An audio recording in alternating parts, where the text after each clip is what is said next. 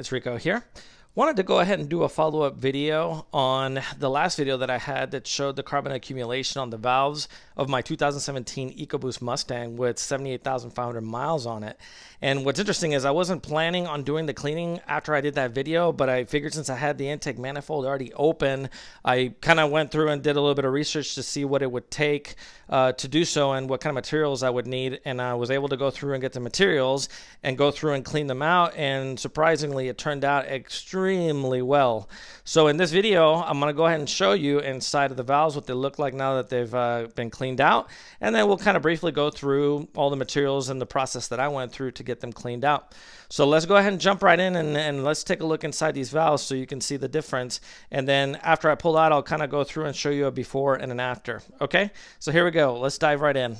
So here we are. We're going to be jumping into valve 1 of cylinder 1. And as I zoom right into here, let me kind of get all focused up. And let's see if we can, there you go. So this is valve 1 of cylinder 1. And we're going to go down to valve 2. There's valve 2. Let's see if we can focus in. There you go, valve 2 of cylinder 2. Yeah, right there. And we're going to go over to valve 1 of cylinder 2. There you go.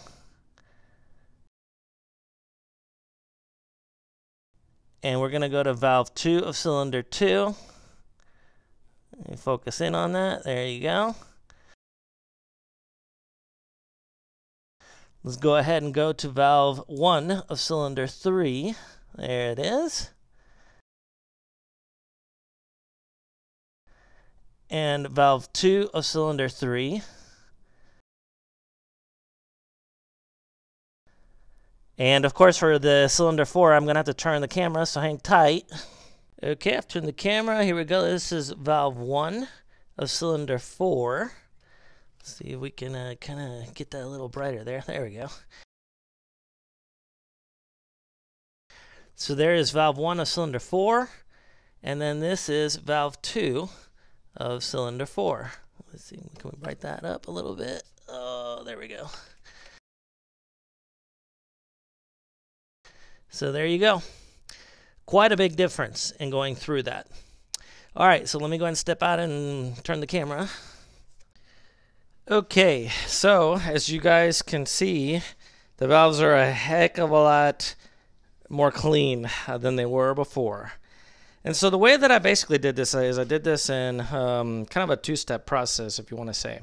The first process is I went through and I used this CRC valve turbo cleaner solution and went through and of course got the valves all closed up, not open, and sprayed the cleaner inside of the chambers pretty much almost to full and let it sit there for about anywhere to, I'll say 45 minutes.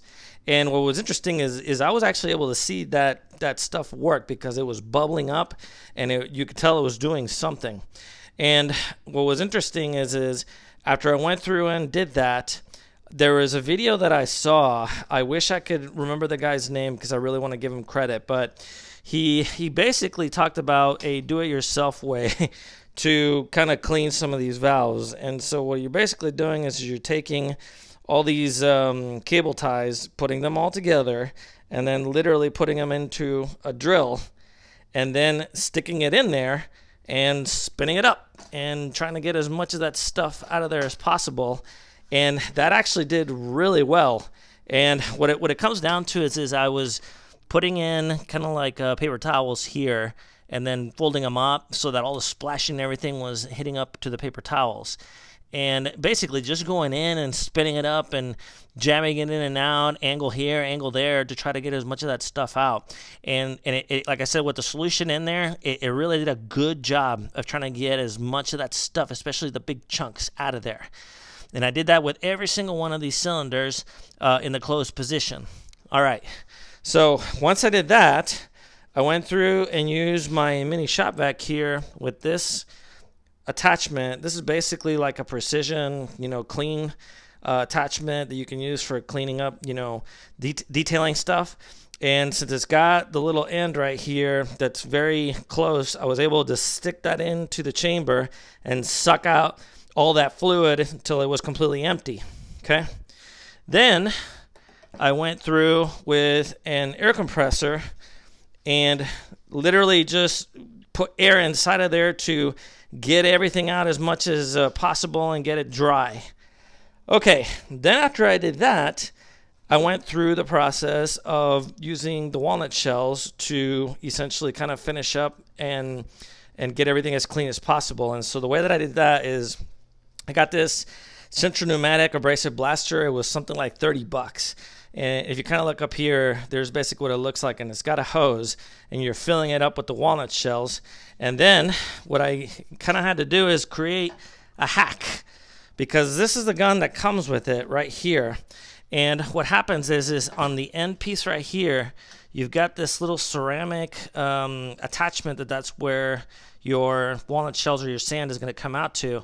And as you can see, it just wasn't long enough. And so what I did is I went to my local Home Depot and I got this copper tubing because I knew that I was going to have something that was going to be firm but malleable so that I could actually bend it and be able to get it into that that valve. And so here's basically what I did. There's a hex nut right here that I was able to loosen up and basically remove that, and then cut a piece of tube, stick it in, tighten it up, and then I used just duct tape basically to seal up this area because I don't know if you can kind of see it, it's not completely flush in there. And all that really was important is that the majority of it comes right there at the end of the tip. Okay, so basically did this, and then to finish up to kind of get it all up in there working, what I had to basically do is go over to my local store and get this attachment. And all it was is just an extension. And I cut it so that it was short. And then I went through and drilled a hole and just put some kind of putty all the way around it. So I tried to create as much of a good seal as I could. And then basically what it came down to was basically sticking it right here into the chamber. And I had tape that I had basically gone through and covered on all these. And so essentially was able to kind of manipulate it. I could, turn it this way, turn it that way, stick that gun inside of there, and then just squeeze a trigger and then move it up and down, left and right, and try to get, as much of that inside of there blasted as possible. And it worked out really well. I had very little shells coming out of this. Mostly actually really when it came down to was when I was bring this out is when I had most of the shells come out. But very clean kind of process. It was very simple. And you can see that the ending results turned out pretty dang well. So in a nutshell, this is pretty much what I did. And then now you can see the difference in going through this process. Like I said, I went through and used the solution, got all the gummies taken out, then basically used that cable tie, wand, and turned it around and got all the stuff, taken out. And then I went through the walnut shell and blasted it, and it did the job. So this is pretty much it, guys. I wanted to show you the ending solution.